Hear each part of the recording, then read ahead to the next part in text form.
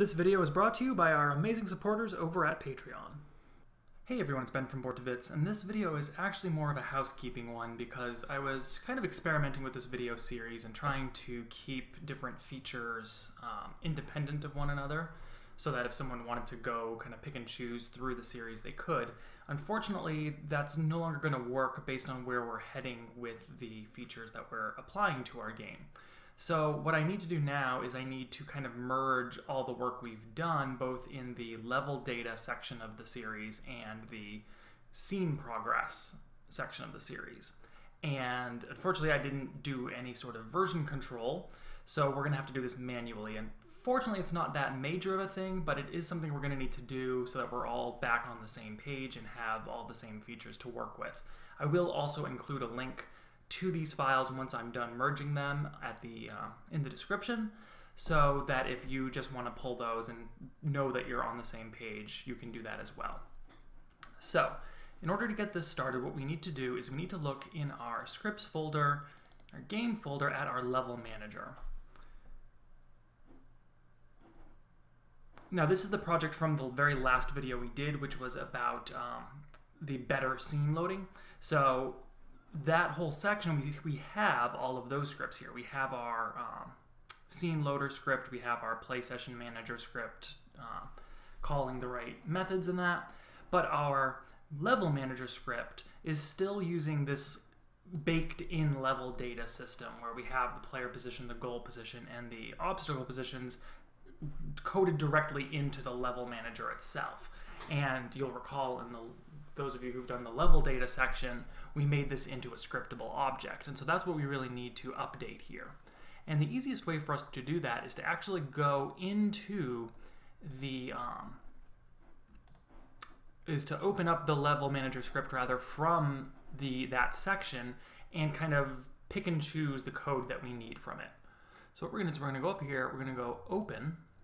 I'm going to jump to my desktop because I have the project open here. This was from that level data video. Go into assets, scripts, and it is this level manager script that we want. We're actually going to want this level data script as well after, but we're not going to open this in MonoDevelop. We're actually going to import that directly into our game. So let's open up though the level manager script. Now it can be a little bit confusing because you're going to have two different level managers here, but the big difference that you can notice is that this one here has that level data in it. This one does not, because we were actually kind of passing in the level data from an outsider script when we were doing this. So we're going to use the same level data structure, but we're actually going to, for now at least, have the reference to the level data right here where we currently have the individual pieces of it. So what we're going to do is we're going to go into our old level manager, or the data-driven level manager we'll call it, and we're going to copy this whole setup level method. And we're going to select the setup level method here, and we're going to paste in the replacement. Now, it actually doesn't change all that much, you'll see here. All that really happens is that we add in a parameter here, and it starts referencing, instead of just referencing the player position, goal position, obstacle, it starts referencing them from that level data. Now, obviously, we don't have this script in our project yet, so it doesn't know what it's talking about, but we now have the proper setup level method here so that we can use that information once we get it in there. And in fact, let's do that now so that we don't get this confusion here. So what we're going to do is we're going to put this in, we'll put this in the, put this in our game folder for now. And what I'm going to do is I'm going to right click and say import new asset. We're going to go to desktop again, go to that level data project, assets, scripts, and I'm going to get specifically this level data class. We'll import that. We can see it here in the inspector. It previews it. It's got our scriptable object with that player position, goal position, obstacles. So now when we go back to MonoDevelop, we should see, if we give this a second to catch up. Let me save it. Sometimes that, oh, there we go. Now it knows that level data is a class we can work with. Now, the other issue though is that this is actually, this is listening for an event that doesn't have this parameter in it.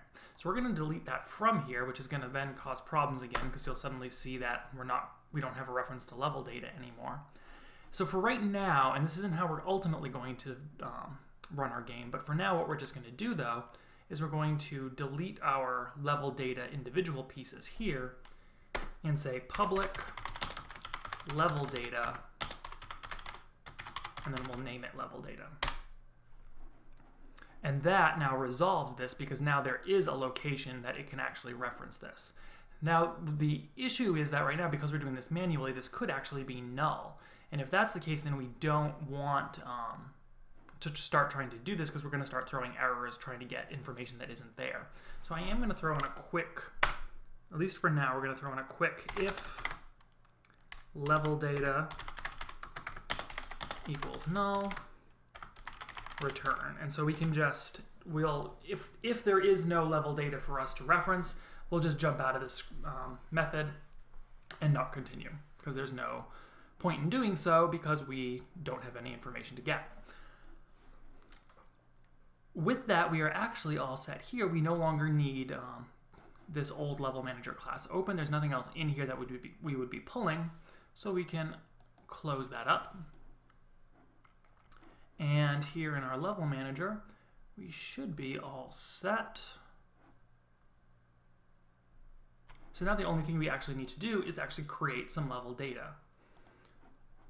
So we're going to create in the root of our assets folder, we're going to create a new folder, and we're going to call this level data. Open that up, and we're going to create a new level data file. We'll call this level 0 for now, and we'll keep this one really simple actually. What we're just going to do is we're going to put the player at position -4 on the X. We're going to put the goal at 4 on the X. And we're not even going to put in any obstacles. So this is really just you have a player on the left, a goal on the right, no obstacles, a really simple level just to get the player used to the fact that they can move around the level. We can go to our level scene and go to our level, because remember that's where this level manager is now. We can, oops, go back to the level. We can drag that level 0 onto our level data. And so now, again, instead of pulling from those individual pieces of data, we're pulling from that data file that we've created. We can hit play, and what we should see now is that we sure enough have our very, very simple, kind of almost a tutorial type level, where it's just moving us from left to right, go to the goal, and we're all set. So with that done, we can now actually get into the next feature of our game, which is having multiple levels and managing which level we're on, if we're going to a new level, if we're repeating a level, and eventually even having the player be able to pick what level they want to do in their game. So sorry that this was kind of a housekeeping thing. As I say, I will definitely put all these files up onto in a link down in the description so that you can access them. And until next time, thanks for watching, and good luck with your game dev.